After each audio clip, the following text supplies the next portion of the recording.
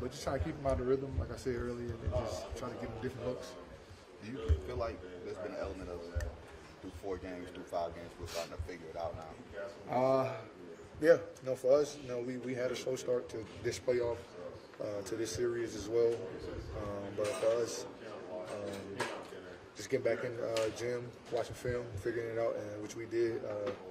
And so just showing him different looks, different adjustment, even Cat, all them guys, showing them different looks, different people guarding them. I think that helped us out tonight.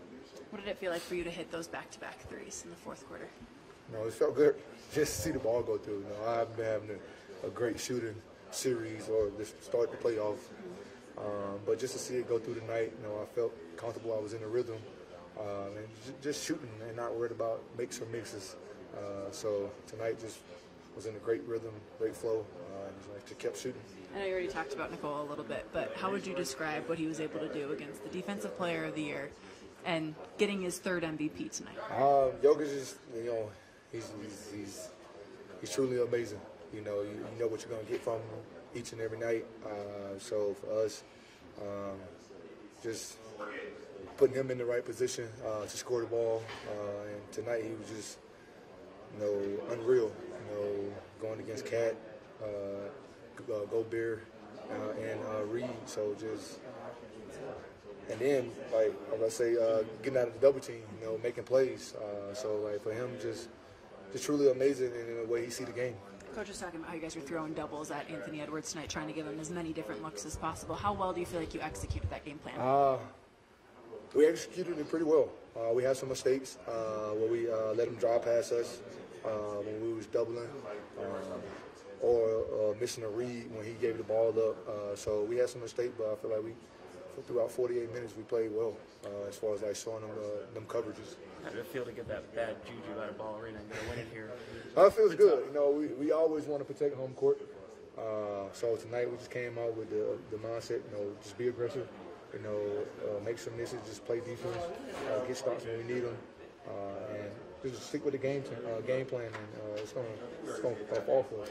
Talking about Nikola, what's it like to watch him decide, all right, I'm going to go score? Because you can pass, but when he decides to do that, is there something that you think about? No, we want him to be aggressive, because if Gobert going to play in between him and AG, be aggressive to score until they show you a different look.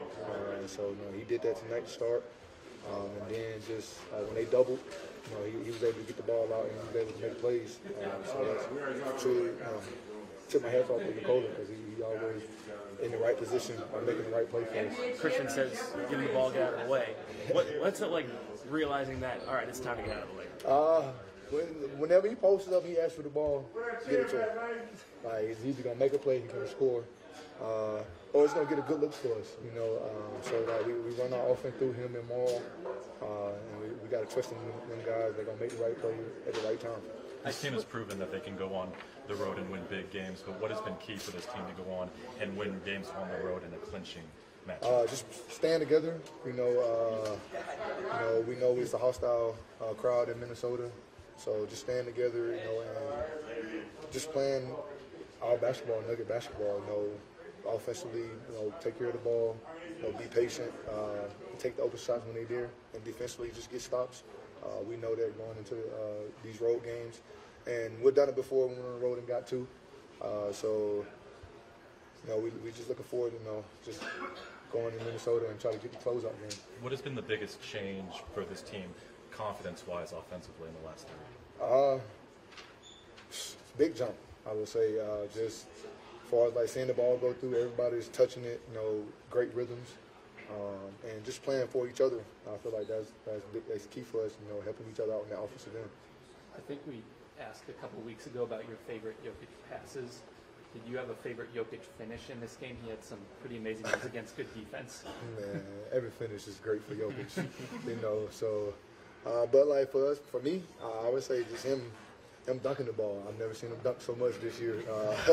So just him attacking the rim, no matter if they're trying to dunk or laying the ball up or getting the foul. So for me, I'm really impressed with him attacking that rim. Were you surprised by him talking it back over his head too? That's no. That He's showing that in warm-ups. So kudos to Yoke, man. Just keep attacking the rim, we're gonna need that pressure there.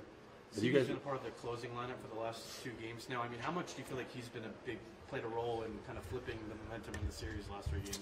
Big role. CB's one of our younger guys that's been playing a lot. But for me, defensively, he's been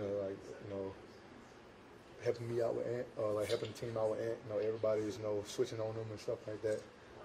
Being able to guard Cat or Reed, rebounding for us. Also knocking down shots as well. So for us, we just continue to keep the confidence, keep shooting, keep playing defense. And tonight he did that.